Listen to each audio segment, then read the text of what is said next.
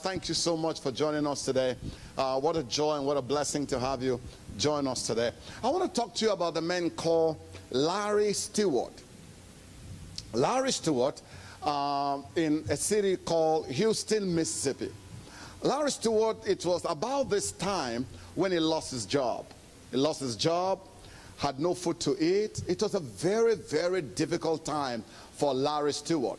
So Larry Stewart went to a diner called Dixie Diner in Houston, Mississippi. He had no money in his pocket. He was hungry, but he had to eat. So he decided he was going to do something.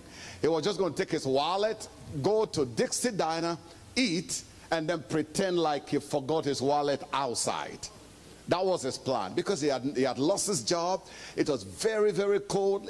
He had fallen on some hard times. It was very difficult for Larry Stewart.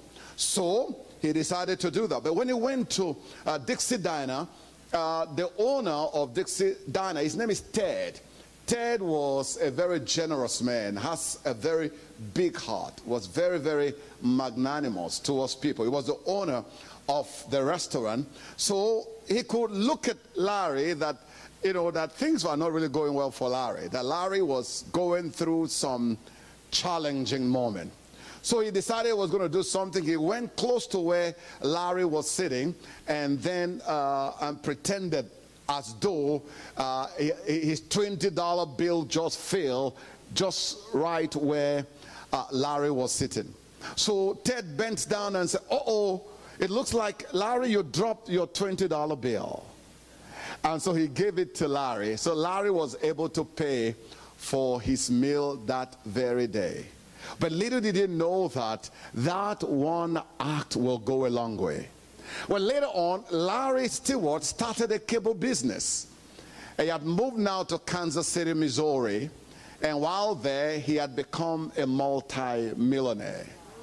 But then he made up his mind he was going to pass forward what Ted had done for him. So everywhere Larry goes, he's always giving away $20 bills to people.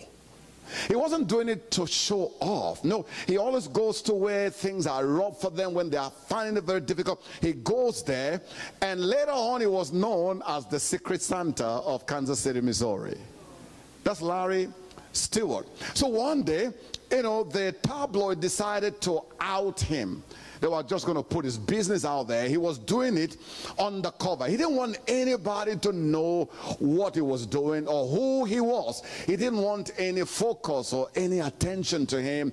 It's just that Ted had shown him kindness, had shown him generosity, and he wanted to pay it back. And everybody he met, he wanted to do the same thing as well for them. So you know what Larry did?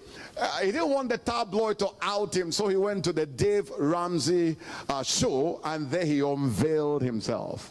And then finally people found out who Larry Stewart was. But in the past, if you watch any of his video clip, you won't see his face. He told them not to ever show his face. You'll hear his voice, but you'll never see his face. You know why? Because he wanted to make it about other people. Do you know that that $20 bill that Ted gave to Larry today has led to tens of millions of dollars that have been given? As a matter of fact, he drove or flew to New Orleans during the Katrina issue.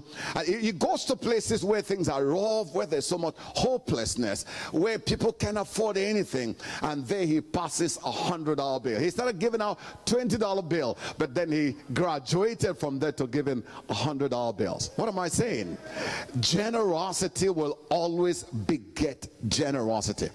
In Luke chapter 6 verse number 38 in the Message Bible, here is what it says, that what defines life. That what defines life, look at that. Give away your life, you'll find life given back. But not merely giving back with bonus and blessing. Giving, not getting, is the way. Generosity, come on, help me, does what, church? Always begets generosity. Look at us, you and I as Christ followers, we everyone that is born again, everyone that have given their life to Jesus Christ, we are the biggest recipient of God's generosity toward us. Am I right about that, church?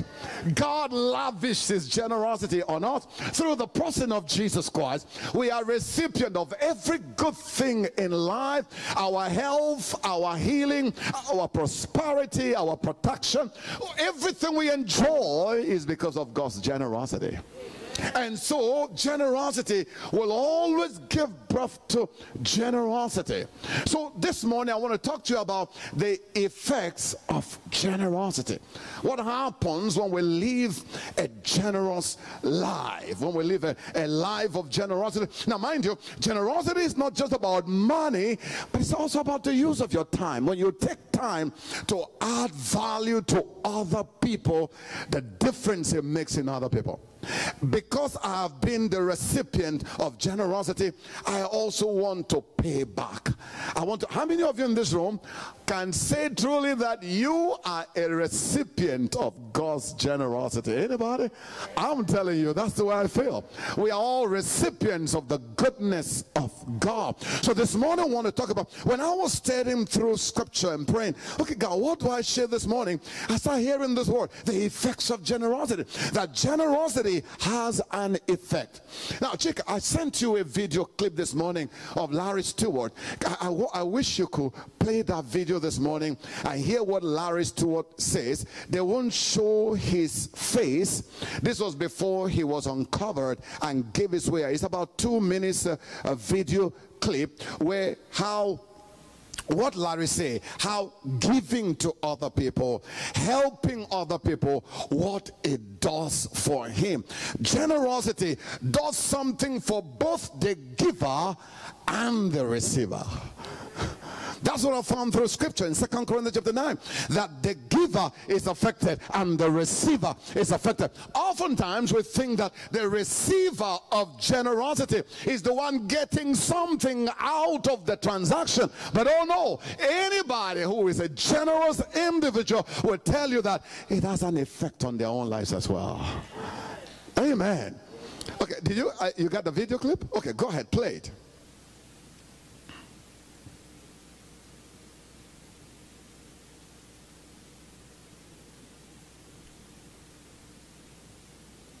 Gifts. A stranger came up and gave you a gift. Kansas City's Secret Santa has resurfaced for the holiday season, anonymously giving thousands of dollars away to unsuspecting people. But as you're about to see in my exclusive interview, the gifts he gives go far beyond money. Of all the gifts you'll give this year, will any of them get this kind of reaction? Tears of surprise and joy. Merry Christmas, whoever the Secret Santa is. God bless him. Merry Christmas. Secret Santa, the anonymous Kansas City businessman, is back, doling out crisp $100 bills to unsuspecting strangers. His name stamped on each of them in red ink. Some people he seeks out because of their enormous need. That's 400 Secret Santa dollars, and I hope it makes your Christmas just a little bit better. Okay? It's the first time, some say, they've smiled in a while. Only the law enforcement officers who travel with him and help him know exactly who he is. Oh, God bless you. Thank you. Mostly, he sets out searching for someone going about their day. He walks by some and knows just when to stop for others. I look on the face, and I look for sadness. And when I find sadness, there needs to be hope. And so that's who I usually approach first. This day, he surprises her. Yeah, that's yours. Oh my God, are you serious? Yeah, I think you dropped it. Oh my God. You ever heard of Secret Santa? Give me a hug, baby. She was able to afford an outfit for her first day of work. And this mother I'm still crying. can now afford to bring her son back home for the holidays. Secret Santa, who picked up where his friend, the original covert double S, Larry Stewart, started. He's continued Stewart's legacy since 2007, after Stewart suddenly died. This year, Do something special for you and your wife and baby. he's given out $100,000. While the money helps bring a smile to most people because they can now pay bills or put gifts under the tree, there are others Hey, what's your name? I'm Dana. whose life story shocks and then sears into his heart. I have 4. One's dying. Oh, I'm sorry to hear that. Dana tells him her oldest, 22-year-old Easton Roberts is about to die. She's only got a few days left. Easton's dying of stage 4 stomach cancer. She will leave behind a 19-month-old. And on top of that, Dana tells Secret Santa she's admitting her 3rd child on this day to Children's Mercy Hospital. 1, 2. Because her 3rd child, an 11-year-old, also has stomach cancer. Secret Santa's gift is large. There's $1,000. Oh, thank you. Thank you. You bet. Thank you very much. She tells us these dollars will go to the unthinkable for a parent. It will help pay for my daughter's funeral, a lot of things. But in her grief, she says Secret Santa's gift let her see a little hope again. I would encourage everybody to give themselves a gift this Christmas. And that's to do random acts of kindness for somebody else, because you'll get more back than what you give. These gifts go deep, not from an elf. Secret Santa says elf, in this case, stands for everlasting friend. Dana Grigg, prayers for your family. In November, Secret Santa spent a day in New Jersey and New York giving away thousands to many who had lost everything to Superstorm Sandy. Wow. How did that make you feel? There's another video I sent as well, where Larry Stewart talks about giving people, the receiver thinks it has more effect on them. He said, no. It's a giving, there's a satisfaction I get by helping other people. Are you with me this morning, church? So 2 things I want to share with you this morning. The effects of generosity. The number 1 effect of generosity is joy. That's our theme for this very month of November. That there is a joy that comes from giving to other people. Does anybody know this kind of joy I'm talking about? That you are more excited about what the gift is going to do for the receiver, right? So here is the thing. Here is the world system. The world system says the more stuffs you gather, the happier you will be. You know, if you have this, if you have that, if you can gather and acquire a lot more stuff, you will be a much happier individual. That's the culture of the world. But God is calling you and I from that type of mindset, or that mind, that way of thinking. We are not to fit into the culture of gathering stuff.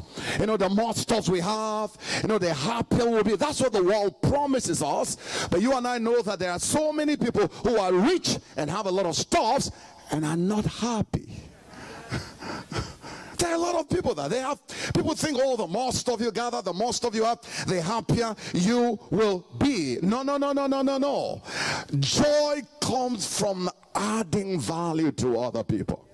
Can somebody say amen this morning, church? Let's look at the Passion Translation of Luke 6:38. Luke 6:38. Look at what it says. It says, give generously, and generous gifts will be given back to you, shaken together to make room for more. Abundant gifts will pour out upon you with such an overflowing measure that it will run over the top. Your measurement of generosity becomes the measurement of your return. What am I talking about? The more you give out, there's a joy that comes back from you. Am I talking to anybody this morning, church? There's a greater joy that comes by being generous towards other people. Look at the lexicons that the scripture, or the vocabulary, or the words, or the syllables that scripture uses. Such words as abound, increase, enlarge, overflowing, surpassing, grace. That tells you something, that every time you get to be a blessing to other people, every time you are generous towards other people, you can't be generous and be depressed at the same time. Generous people are joyful people. Can I get an amen this morning, church? Generous people are joyful people. See, I was in Abuja, and my younger sister said to me, oh, there's a lady in the church here. She's lost her mom, her dad, and she's the one taking care of all her siblings. I want to give her some food so she could eat. And I said, well, fine. So if you give her food to eat, that's good. You do your part. But then what happens a month later? What happens 2 months later? Let's do something that will not only change our life temporarily, but at least permanently. Ask her, what does she want to do? What does she want to do with her life? Then they said to me, she wants to go to learn how to bake. You know, go learn. It takes 10 months to do that. She can't afford it. She doesn't have the money. I said, well, you go find out what the school is. You go find out what the school is. You let me know.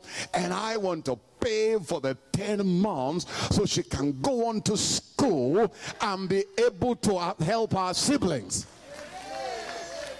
Do you know when I told her that? Well, I didn't want her to know it was coming from me. And so I put my sister forward. She went there. The lady broke down and started crying and weeping. But little did she know that while she's shedding tears of joy, I'm shedding tears of excitement. I'm so excited that I get to be in a position where I can change her life. There is a joy that comes from being generous towards other people. Amen. Joy doesn't just come from getting. Joy comes from what? Just from giving and being a blessing to other people's lives. You know, a true generous person is more excited about what the gift will do for the receiver than even the person. Are you with me this morning, church? So let's go further. So Jesus is calling us from the culture or the mindset of just getting, of just gathering stuff, of having this or that. So joy doesn't come from just getting, rather true joy comes from giving.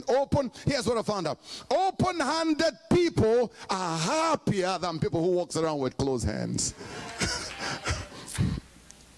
When you open up your hands and you bless other people and you change other people's lives. Look at what Jesus says in Acts chapter 20 verse 35 in God's Word translation. Acts chapter 20 verse number 35. It says, I have given you an example that by working hard like this we should help the weak. We should remember the words that the Lord Jesus said. Gift is more what, church? Satisfying. Come on, help me now. And then what you done? Yeah, give. There is a level of satisfaction that comes from giving to other people than receiving them. Jesus said, it is more blessed, it is more advantageous, it is more empowering, it is more gratifying, it is more satisfactory to give to other people than receiving. Is there a joy from receiving? Yes, but that joy cannot be compared with the joy of being in a position to do what? To give to other people. Anybody experience that in their life, church? The more you give away, the happier, the more joyful you become in life. Stuffs alone cannot give you true satisfaction and joy. No. So Jesus is inviting the believer, and those of you watching us on streaming live, is inviting you and I to this lifestyle of generosity during this Christmas period. As we enter into the holiday period, what do? We should be looking for opportunities to give away to other people. Oh, your enthusiasm overwhelms me this morning, church. It could be $20. You know what Larry Stewart does? He goes around looking for sad faces. People go, why? Because he once had a very sad face at the store, and somebody stood there long enough to pay attention to people. When you go to the grocery store from now to the end of the year, I don't want you to just focus on paying for your own food and walking out. Pay attention to your surrounding, because God is going to position somebody around you that is an opportunity for you and I to be generous to us. That's good preaching this morning. Amen. That's a wonderful opportunity. Now, in Luke, we see this young man called the rich young ruler. You know, he came to Jesus and asked a question. What must I do? It's Mark 10:17-22. What must I do to have eternal life, or to have a superior quality of life? The rich young ruler has a lot of money, has a lot of stuff. He was a very wealthy person, but there was something missing in his life. There was a superior or a greater quality of life he was missing out. He wasn't satisfied. He had money. Is it possible for you to have stuff and yet not be happy? Yeah. You have cars, you have everything. You know that America is one of the most blessed countries in the world. But yet, in this country, we have some of the saddest people in the world. Are you hearing me, church? You know, they did a study about the happiest country on earth. They did a study. You know what country came out number one as the happiest country in the world? Nigeria. With all the situations and the challenges. But then you go to Western world like Canada, like UK or Sweden or the United States that has so much prosperity. I mean, we have stoves that the stoves are coming from people's ear. I mean, your garage, your every closet. I mean, thoughts. But yet we have some of the saddest people on planet Earth here. Why? Because stuffs can never give you joy. Joy comes from being generous to other people. Come on, say amen this morning, church. You can be generous and be depressed. Generous people are not depressed people. They are not sad, because generosity takes the focus off of me and puts the focus on other people. You want to experience a life of joy, live a life of generosity. I'm talking about with your time. I'm talking about with your money. So generosity is not just with money, but it's also with your time. When you take time to be there for somebody, to be a blessing to somebody. This girl in Abuja was crying tears of joy, but she didn't even know that I'm even more excited to see what the gift does to her. I am more excited than she is. Because there's something that is stirred up when you become a very, very generous person. One of the things that characterize Christ's followers is generosity. Now, we don't walk around with our hands closed, but we are looking for opportunity to change somebody's life. I know what you're asking, but Pastor, I don't have money, I don't have this, I don't have that. I'm telling you, there is something God has given to you right now that if you release it and share with other people, it will not only change their lives, it will also have an effect on your own life as well. So generosity has an effect both on the giver and on who, church? On the receiver. Can I get them in, church? So let's look at the scripture. As Jesus was starting out on his way to Jerusalem, a man came running up to him, knelt down and asked, "Good teacher, what must I do to inherit eternal life?" Now check this out. Now he has everything money can offer. He's a very rich man. He has everything. Yet there was something missing in his life. He was sad. He was not fulfilled. There was no gratification. There was no satisfaction. So he came to Jesus, and Jesus said to him, "Go sell everything you have and give it to the poor." "Why do you call me good?" Jesus asked. "Only God is truly good." I'm not going to go into all of that, but Jesus invites him. Maybe verse number 20, I think. Jesus invites him and say, "Hey, I want you to take everything you have." Looking at the man, Jesus felt genuine love for him. "There is still one thing you haven't done." He told him, "Go and sell all your possessions and give the money to the poor, and you will have treasure in heaven. Then come, follow me." What was Jesus doing? Jesus was inviting him to come live a life of generosity.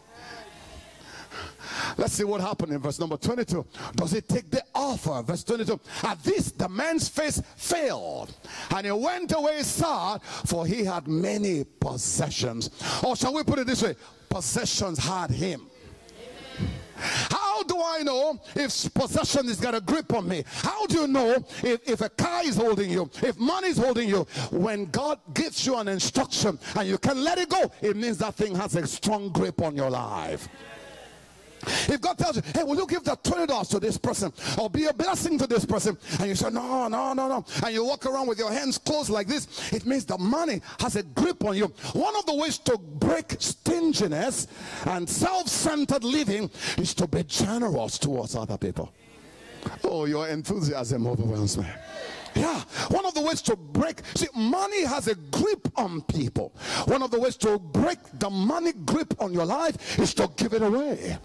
Anything you can constant giveaway has a grip on your life, and God wants to be the only one that has a grip on your life, nothing else. Say amen this morning, church. The Bible said, Jesus said to the man, hey, come live a life of generosity. It was an invitation to the man to come live a life of joy. But the Bible says he went away sad. Why? Because he was not willing to part with what he had. So this month we're talking about joy. Well, the best way to live a life that is filled with joy is to do what, church? Give away what you have. And do you know, whenever we hear the word of God, God is going to bring opportunity. Think about, what is happening right now in America. People losing jobs, people going through tough times. I think we as a church, you and I, should be thinking, who among us here, who in our congregation here, that maybe they've lost a job, there are opportunities for us to be generous towards them. Can I get an amen this morning, church? Let's look around the congregation. Let's look around people. Not just congregation, but your neighbor, the apartment you live, the subdivision where you live, where you live. Somewhere, somehow, there is somebody whom $20 will go a long way for them. Will put a smile on their face, will change their life, will remind them that God loves them, God has not abandoned them, God cares for them. Are you hearing me this morning, church? The lady in Nigeria, her name is Dorcas. Dorcas said that during the 5-day program I went to, she kept praying all throughout, oh God, locate me. That was her prayer. God, locate me. God, locate. She had no money to come to church. She walks to church every day. She never begs nobody. But during this program, she begged her neighbor to give her money to come. And when she came, my sister said, during praise worship service, her eyes caught this girl. That's Dorcas. This is her uniform in the new school right now. She's learning how to bake, and then we'll start her own business as well. Come on now, say amen this morning, church. That's Dorcas. No mother, no father. She shared her testimony this morning in our church in Abuja. She's enrolled in the school. This is the uniform. And I said, no, don't worry. When you finish the school, the same God who made it possible for you to go through the school, the same God will provide all the baking equipment that you need to be able to start out your own business. Amen. I couldn't pass this opportunity. When they told me her story, I couldn't pass that out. So this is a great opportunity for me. It was a privilege for me to be in a position where I could change Dorcas' life. Amen. And this morning among us here and on social media, there are people around everywhere that are going through tough time right now. Job loss and economically depressed times. People going through one thing or the other. But if we open up our eyes, child of God, there is a joy that we get by being a blessing to other people. Let me share with you what Paul says in 2 Corinthians chapter 9. Paul was writing to the church because there was such a famine and a very tough time in the church in Jerusalem. And so Paul was taking offerings and challenging people to give so there will be resources available to help the church in Jerusalem.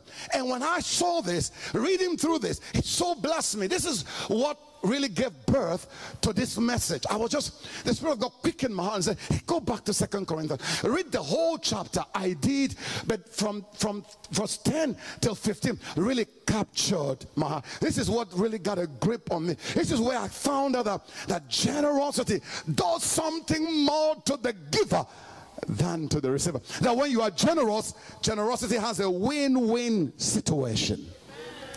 So here's what it says. This generous God who supplies abundant seed for the farmer, which becomes bread for our meals, is even more extravagant toward you. First, he supplies every need. Can you attest the fact that God has generously supplied every need in your life? Come on, let's celebrate God this morning for being so generous toward us. Hallelujah. Come on, anybody appreciate God's generosity toward you? In spite of the challenges, God has been generous. With coronavirus, from the beginning of this year, God has supplied every need in our lives. Extravagant generosity, the Bible tells us. Look at that. It's even more extravagant toward you. First, he supplies every need. Not just supply every, plus more. Then he multiplies the seed as you sow it, so that the harvest of your generosity will do what, church? So Paul is talking about that when you are generous, he takes the seed you sow and he multiplies it back to you. If you sow 1,000, if you sow 500, if you sow 100, he takes that money and he multiplies it back to you. Does anybody have a testimony in this area? How, as a result of your giving, he took the seed you sow, maybe it's your tithe, maybe it's an offering, but he multiplied it back to you. I hear stories in our church, Pastor, oh, I sold him this person, I gave during for the end of the year giving, I did this, I did that. Oh, by the way, I'm in Nigeria, you know, I made a commitment to sow $1,000. I gave 600 before I left, and I said when I come back, I'm going to give the remaining one. So I've written it out to pay my individual giving. But while I'm in Nigeria, while I am in Nigeria, I've not even finished paying all my money, all my vow yet.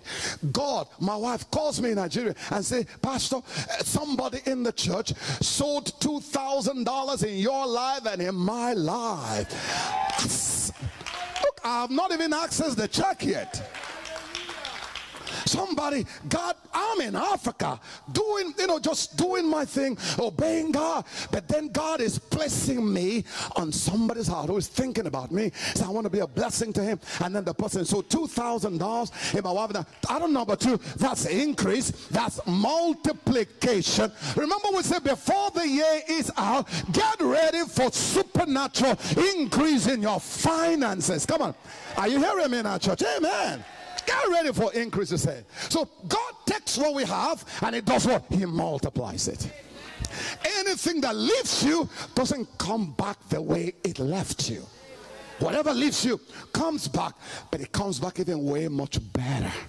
So the Bible says you will be abundantly enriched in every way as you give generously on every occasion. For when we take your gifts to those in need, look at the next word. It causes many to do what, church?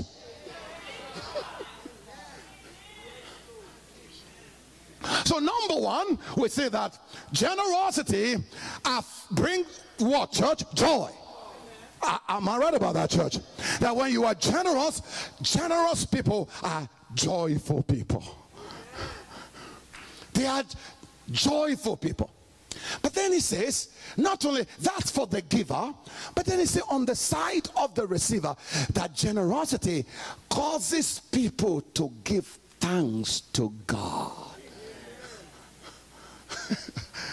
You mean when I give, when I help other people, when I'm a blessing to other people, it causes those people to begin to do what, church? To begin to worship God, to begin to praise God, to begin to give God. In other words, generosity produces glory to God. Woo! Let's go further. Let's go further. The priestly ministry you are providing through your offering not only supplies what is lacking for God's people, it inspires an outpouring of praises. And here is the word again. And what, church? And thanksgiving to God. So when you give, it says it meets a need. When I was in Africa and when I gave, you know, there are some things I'm praying for. There are some things I'm praying for. You know, so I'm praying and I'm in faith for my finances. So when I was there, God places my wife and I on somebody's heart, and they remembered us, and they sowed $2,000 in our life. What does that mean? That's meeting a need in our lives. As a result of meeting that very needs, guess what we're doing? We are thanking God. We are saying, God, thank you so much for your generosity, for supplying, for providing everything. If you want to produce glory and thanksgiving during this period of the year, how do we do that? We help other people. Am I helping anybody this morning, church? So to God. So let's go further. Verse number 13. For as your extremely generous offering meets the approval of those in Jerusalem, it will cause them to give glory to God. All because of your loyal support and allegiance to the gospel of Christ, as well as your generous hearted partnership with them toward those in need. Verse number 14 says, because of this extraordinary grace which God has lavished on you, they will affectionately remember you in what, church? In their prayers. Because when people sow in our life, we pray for the whole church. But when somebody sow in our life, I say, God, whatever is the reason why, whatever need they have, wherever they need to see a harvest, I pray that the seed they've sown in my life will speak for them in all the places that matters to their interest. Lord, wherever they need a harvest in, I am praying for them that the seed they've sown will speak for them, will represent, because your seed has a voice. I'm telling you, when you sow a seed, your seed has what, church? You know why I say your seed has a voice? Because in Acts chapter 10, the Bible tells us that an angel appeared to Cornelius and said to him, your giving has come up to God. Your giving has come up. Your generosity in Acts chapter 10. So your generosity has come up to God and is speaking on your behalf before God. Even though you are a Gentile, you are not supposed to be a partaker of this salvation, but because of your seed, but because of your giving, but because of your generosity is speaking on your behalf. Do you know that when you sow, when you give in the boardroom, your seed will speak for you? When they gather to say she needs to quit, we're going to fire her, we're going to set her up, your seed will rise up in the boardroom and cause somebody to defend you. You are not hearing me this morning, church. So every time you put a seed in the ground, every time you sow a seed, your seed has a voice. The angels say, I have come because of your seed. It's two things: your prayers and your seed. You prayed, but then you sowed the seed. And so as a result of that, I'm here because of your prayers and your seed.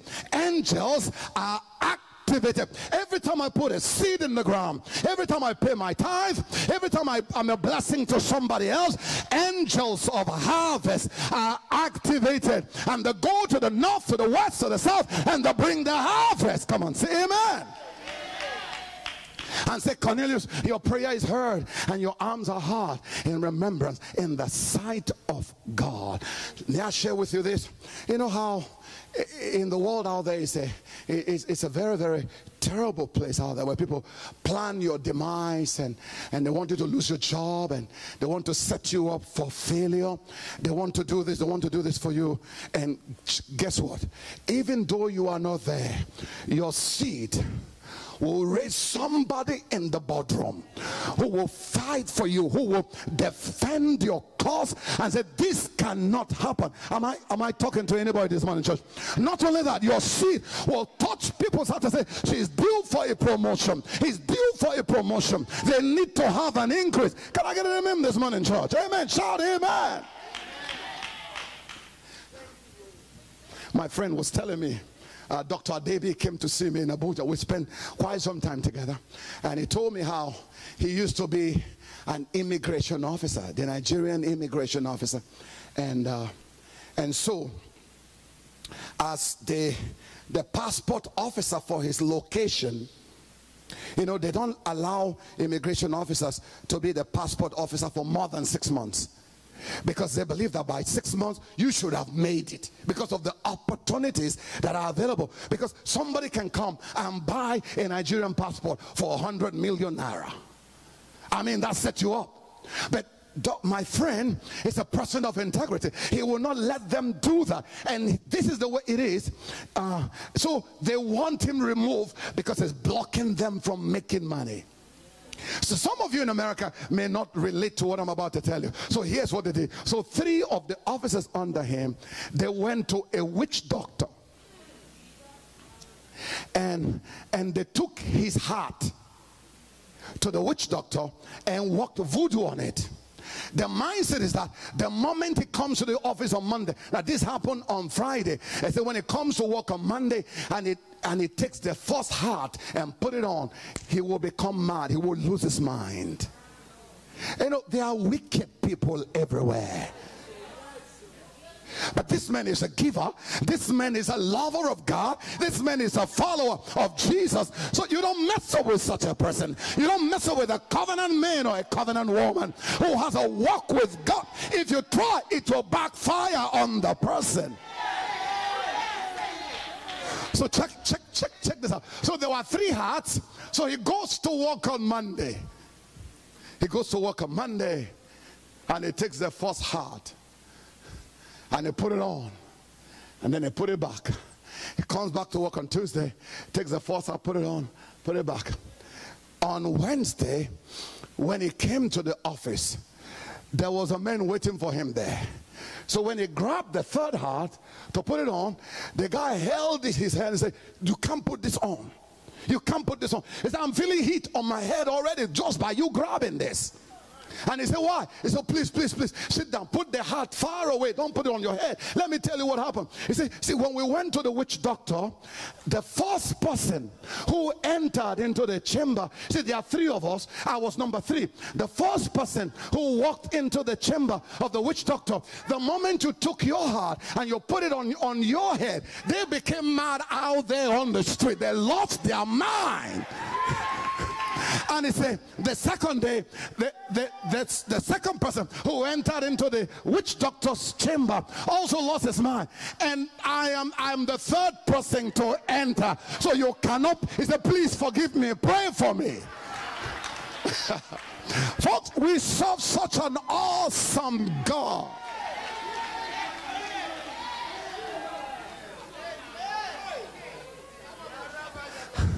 As if that's not enough, he shared with me again about how, as a passport officer, if one booklet is missing, you go to jail.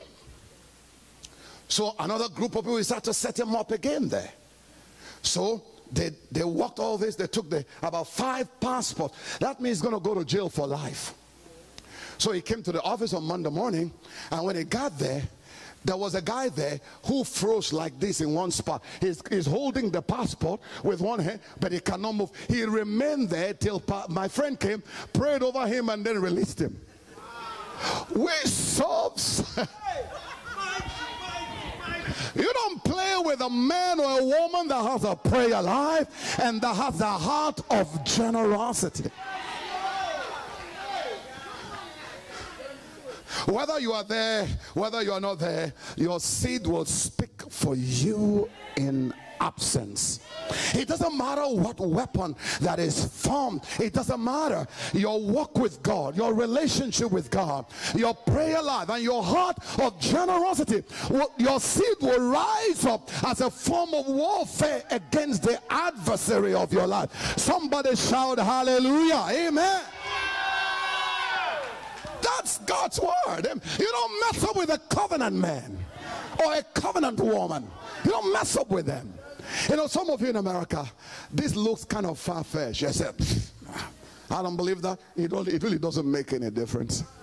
The fact of the matter is, Satan is real, but more real is the power of God. So we are not afraid. We are not afraid of the demonic wall, of the demonic spirit. You know why? Because the greater one is living big on the inside of us. Clap your hands, somebody, and praise him this morning, church. Hallelujah. Praise God. So anytime you give, anytime you help somebody else, you know what? For me, it was joy. But for Dorcas, put the latest picture again. For Dorcas, it's thanksgiving. She's thanking God. She's praising God. She's giving God the glory. She's rejoicing. Her life has completely changed. She's thanking God. But that's what happened. The receiver breaks out with what, church? Thanksgiving.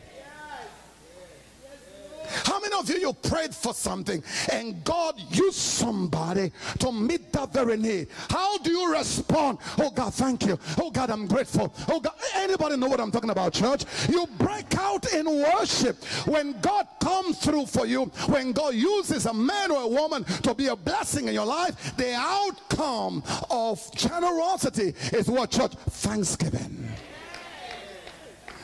So number one, the effects of thanksgiving is what, church? Joy. Joy. And number two, the effects of thanksgiving is what, church? No, the effects of generosity is what, church? Thanksgiving. Thanksgiving. You know, God used somebody to meet a need in your life. God used somebody to come through for you. And I don't know why. This trip, I was about to go to Nigeria last time. I don't know how this thing happened. You know, when we were coming to Morning Dew, you know, I was saying, oh God, I don't have all the money for my trip, but you know, I don't have to worry because you have always supplied everything. I've been walking with God long enough to know that I don't have to stress about that he has ways to come through and meet needs. And so I needed some extra money.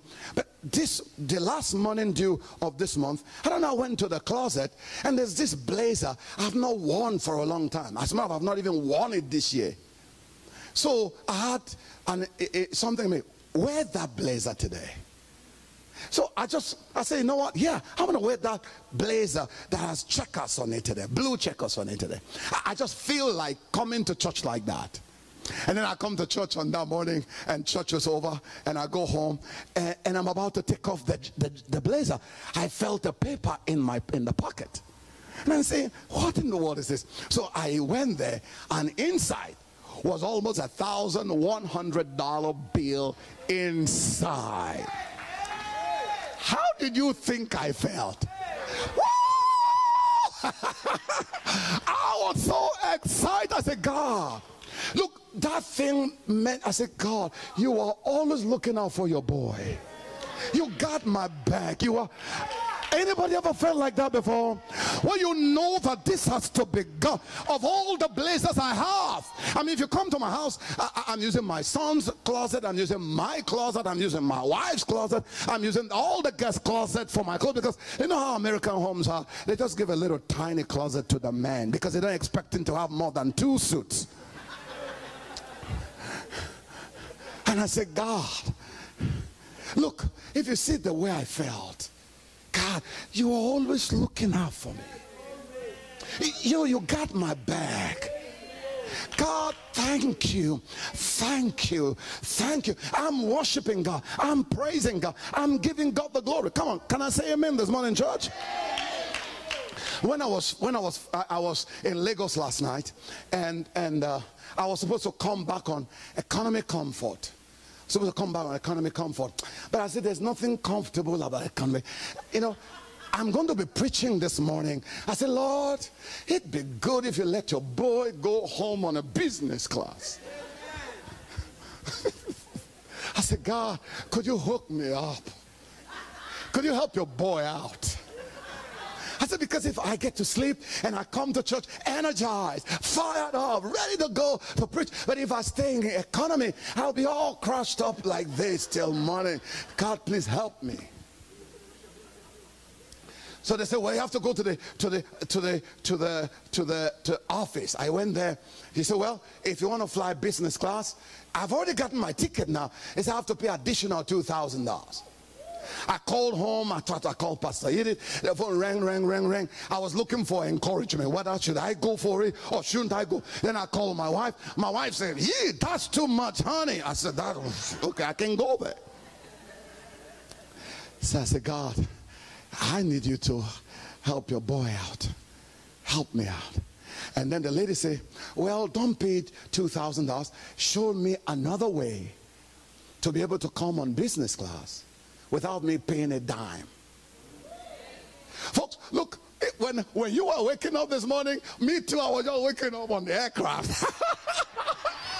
No, I'm telling you, when you were waking up, I woke up about 3 hours before we landed.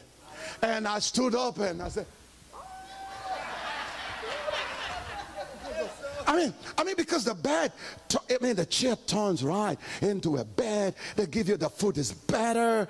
I mean, the blanket is thicker. You just say whatever you need. And Mr. Mama, can I help you? Well, no. Let me chill for now. I'm coming to you. Look, I woke up this morning strong and ready to go.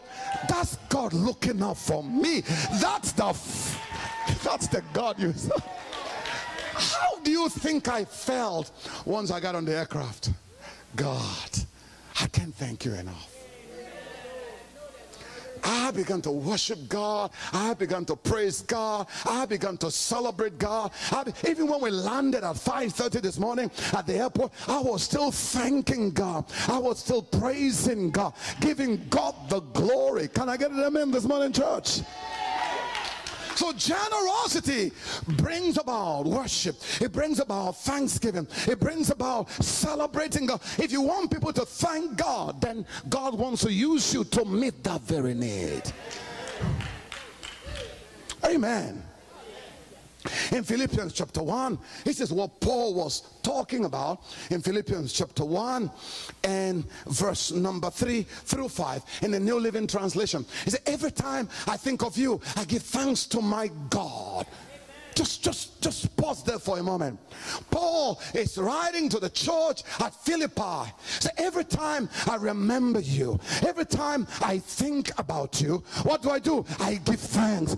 Do you know that there are certain people that God has placed in your life that the thought of them breeds thanksgiving? The question is, who is thanking God because of you? Why was Paul giving thanks to God? Because of their generosity. They gave to Paul. They sold in Paul. They stood with Paul. They partnered with Paul. In verse number 4 of Philippians chapter 1 verse number 4, whenever I pray, I make my request for all of you with joy. Then verse number 5 says, why? For you have been my partners in spreading the good news about Christ from the time you first heard it until now. Paul said, you partner with me, you stood with me, you gave to my personal needs, and you gave to the cause of that I came to. You helped me to spread the gospel. Do you know every member of our church? You are not just a member. You know there are certain people in our church that we call them partners. We pray for partners. I set a day out of the week just to pray for partners. Who are partners in Overcomers? Partners are people who are serving, dream team members. They are involved. They help us to make ministry easy. You know, last Sunday I wasn't here, but I was told Brother Larry used his gift and preached such a powerful word, and everyone I spoke to say, oh, he did a great job. Oh, anybody blessed last Sunday because of his ministry? He used his gift to do what? To spread the gospel, to help other people. That's a partner. Partners are those who are involved. They are serving. Partners don't just come to church and go home. No. Partners say, look here, God has been too good to me. I have something to offer. I've got gifts. Everything that God has given to me is for the furtherance, is for the advancement, is for the promotion of the gospel, is to help connect people to the partners. They come to church, but they don't just come to church, but they are involved in the church. They are plugged in. They are dream team members. So who is a partner? Partner are those who are serving. Partner are those who pay tithe, who give. Those who give in support of the work. You know, you are my partner. And I pray for you every day. I pray. And that's why in Philippians chapter 1 verse number 6, this prayer is for Paul's partners. He said to them, for you have been my partners in spreading the good news about Christ from the time you first heard it until now. Paul said, the moment you give your life to Jesus, you became a partner. Come on, help me ask your neighbor, are you a partner? Well, tell them if you are. Tell them, yes, I am. But make sure you are, though. Partners are those who serve in the children's ministry, on the worship team. Partners are those who serve on the parking lot. Partners are men and women who use every gift that God has given to them to promote Jesus. Partners are people who say, every gift God has given to me is not just for me to profit or to pay bills, but everything He's given me, I will use it to spread and preach the gospel. Here is Paul's prayer for them. And I am certain that God, who began the good work within you, will continue his work until it is finally finished on the day when Christ Jesus returns. So Paul said, because of your partnership, whatever God began in your life will not be abandoned, but he will finish whatever he began in your life. Come on, I want to let you know God has begun something in your life already, and he will not stop until he finishes what is begun in your life. He's begun something in your life. God has started a work in your life, and he will not quit until he finishes what is begun in your life. If he has started healing you, he will not finish till the entire healing process is completed. Can I get an amen, church? If he starts anything, it's because he has already finished it. You know, people always quote Philippians 4:19. My God shall supply all. And this same God who takes care of me will supply all your needs from his glorious riches, which have been given to us in Christ Jesus. This is not for everybody. The Corinthian church cannot claim this scripture.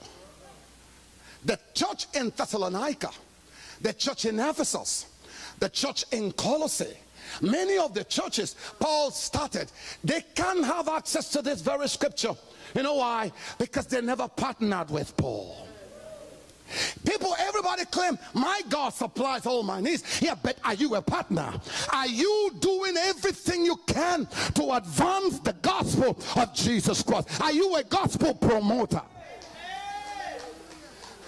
For us to understand this place here, if you go to verse number 14 of the same thing, Philippians chapter 4, from verse number 14 downwards, notwithstanding, you have well done that you did communicate with my affliction. Now, you Philippians know also that in the beginning of the gospel, when I departed from Macedonia, no church communicated with me as concerning what church? Giving and receiving. In other words, he said no church, all the churches I planted, not a single one of them partner with me in my affliction. When I was in jail, when I was abandoned, when I had a need, nobody stood with me and partnered with me. But you did. Now you Philippians know also that in the beginning nobody did that. He said, but you only. Then verse number 16, he says, for even in Thessalonica you sent once and again unto my necessity. Not because I desire a gift, but I desire fruit that may abound to your account. Verse number 18, but I have all and abound, I am full, having received of Epaphroditus the things which were sent from you, an odor of a sweet smell, a sacrifice acceptable, well pleasing to God. Because of that, but my God, come on, somebody say my God. Paul is now praying for the church in Macedonia, in Philippi, that because of your partnership, God will supply every need in your life. Can I get an amen this morning, church? As a matter of fact, in Philippians chapter 1, you know what Paul said to them? He said, you are partakers of my grace. I think it's Philippians chapter 1, verse number 7.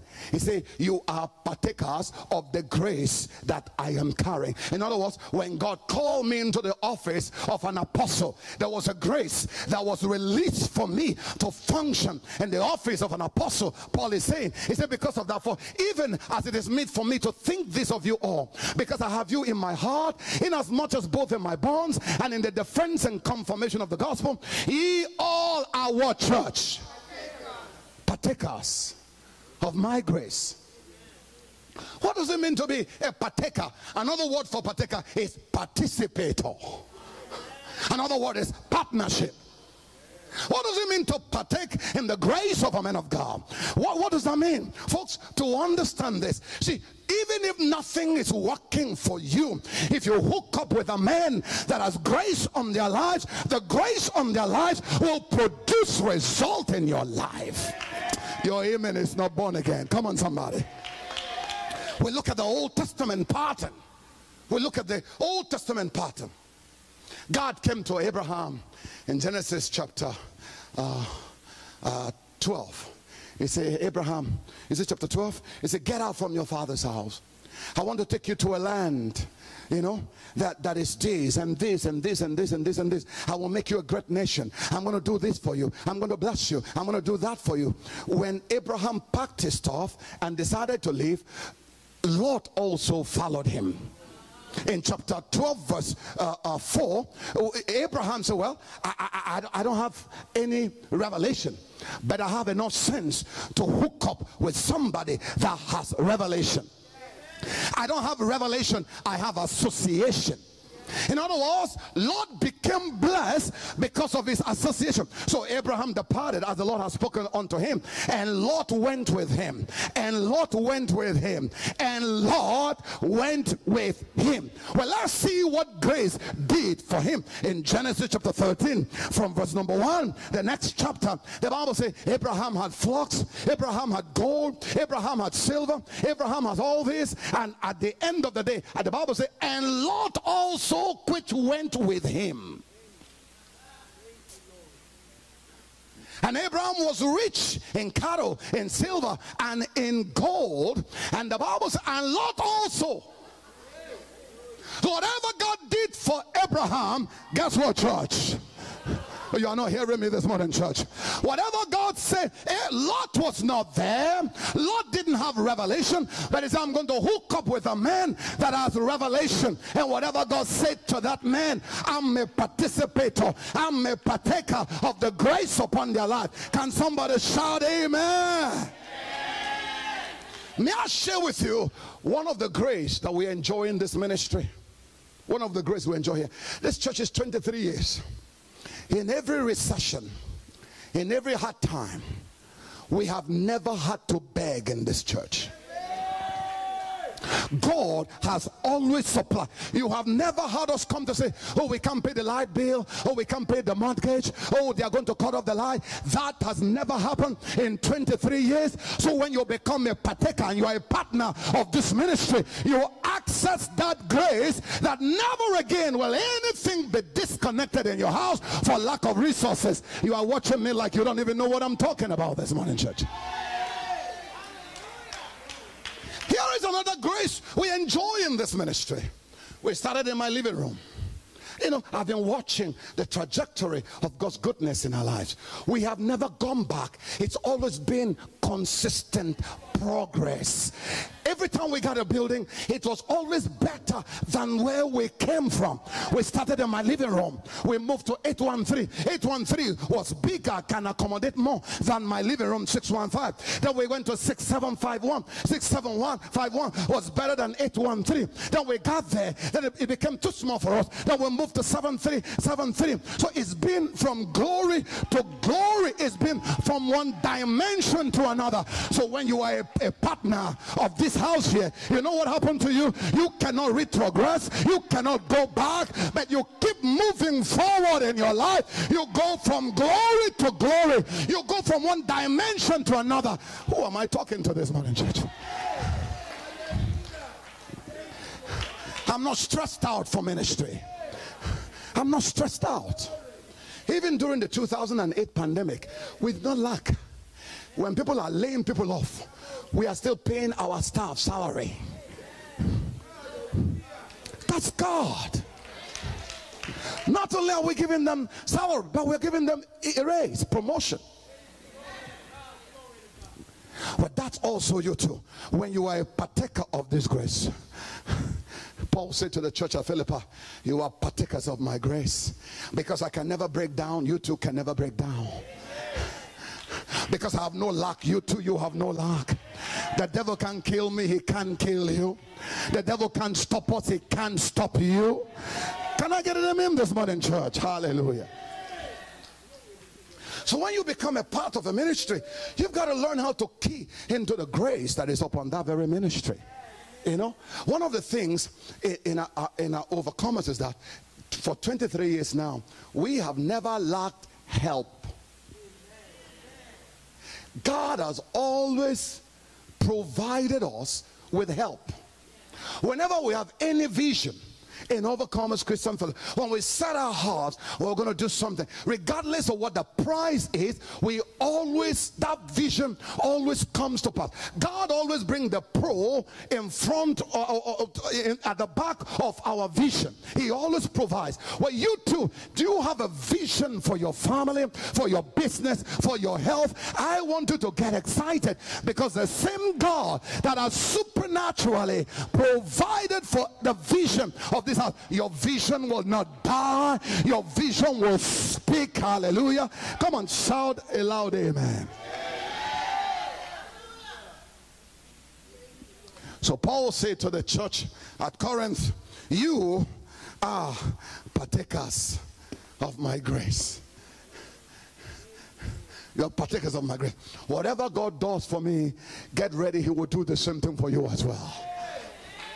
That's why there's no need for any jealousy, because when God raises one person, we are all going up as well. Can I get an amen this morning, church? I don't care about what the pandemic says. You will never break down. You will not have any lack in your life on streaming live and in this very room here. It doesn't matter what the scientists say about the coronavirus. I want you to know that we have a covenant of protection from God. We are covered. We are protected. We are shielded. I wish somebody would get a loud amen this morning, church. We are protected by God. And we are not begging anybody. Whatever need you have, God is going to raise people. Come on, I said God is going to raise people here. God has always raised people to help me. I went to preach in Brooklyn. And when I was preaching in Brooklyn, one of the guys, they put me, they had a hotel for me called Holiday Inn. And I'm fine, I'll go rest there and then go preach. But one of the guys came to me and said, you know what, I don't want you to stay in Holiday Inn. I said, eh? He said, yes. I said, okay, where do you want me to stay? So I wanted to go to Waldorf Astoria. Waldorf. Folks, the closest, not just me, you too, the closest we got to is coming to America. That's the only place I saw Waldorf Astoria. And so he said, no, you're going to stay there. I said, sure, I'm a very humble, obedient servant. I will go over there. Then the driver who picks me for church said, well, Manhattan is very far to Brooklyn. Traffic and all those things. You know what I said to them? No weapon formed against Waldorf Astoria.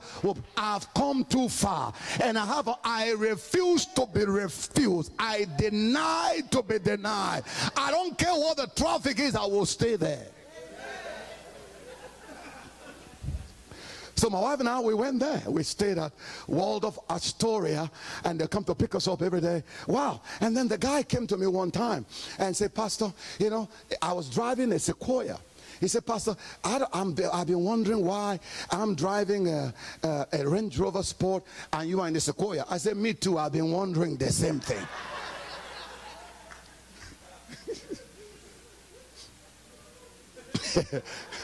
He said, no, I shouldn't be driving a car like that and you in a Sequoia. I said, oh yeah, take me. The next day, and I never prayed, I never asked God for it, I never prayed. But see, there's a way you can walk with God, that there are certain things you don't have to say. You get to the level of desire, you can consistently walk with God, that you get to a place where without even saying it, you just desire it, and God will raise somebody to meet that. I pray that God will usher you into that very realm whereby you should desire it, it will come to pass. Come on, shout amen. Some of you remember that in the old church, and I drove to church with my happy Sequoia, loving Jesus, and they gave me a brand new key to the car. And that's God. And they were coming to pick me in Range Rover Sport in Manhattan. And I said, wow, this is really nice. I wouldn't mind having one of these one day. That was it. The moment the word left, that word began to speak. Come on, that word began to attract helpers. Can I get an amen this morning, church? I pray for you in this church and those of you on streaming live, that the same grace that has worked for me for the past 23 years in this ministry, that grace is activated in your life in the name of Jesus. Come on, I need a better amen than that, church. Shout hallelujah.